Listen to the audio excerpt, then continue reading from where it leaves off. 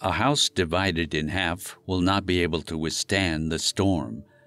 I think that the government of a country half made up of slaves and half of free people will not be able to stand either.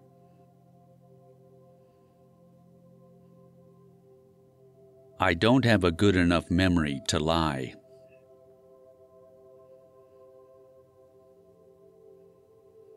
In the near future, there will be a turning point that extremely worries me and makes me tremble for the fate of my country.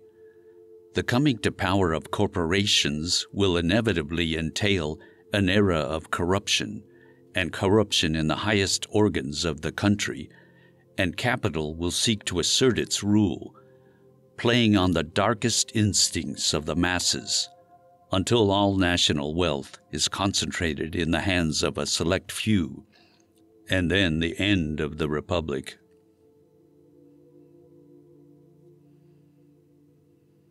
If I had 8 hours to cut down a tree, I would spend 6 hours sharpening the axe. I am convinced that the Bible is the best gift that God has ever given to man. All the best from the Savior of the world is transmitted to us through this book.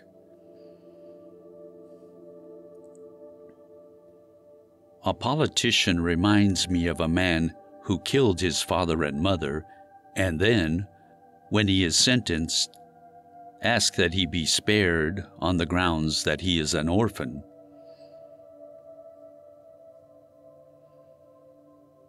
At the end of life, it's not the years you've lived that matter, but how you've lived them.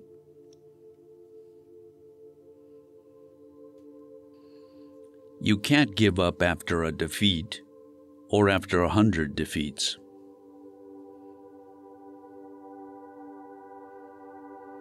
Almost all people can withstand trials, but if you want to test a person's character, give him power.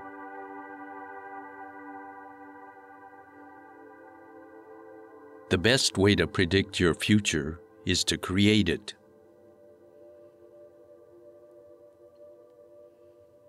Books are needed to remind a person that his original thoughts are not so new.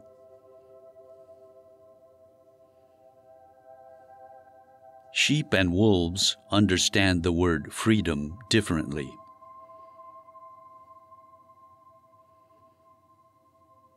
When I do good, I feel good.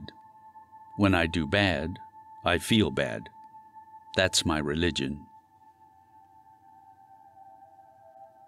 I walk slowly, but I never move backwards.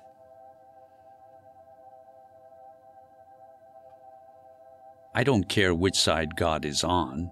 My biggest concern is to be on God's side, because God is always right. No one will admire a person who has stumbled, but the one who was able to rise is worthy of admiration.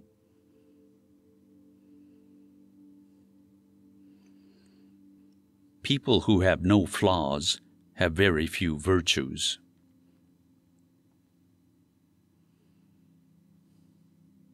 I succeeded today because I had a friend who believed in me, and I didn't have the heart to let him down.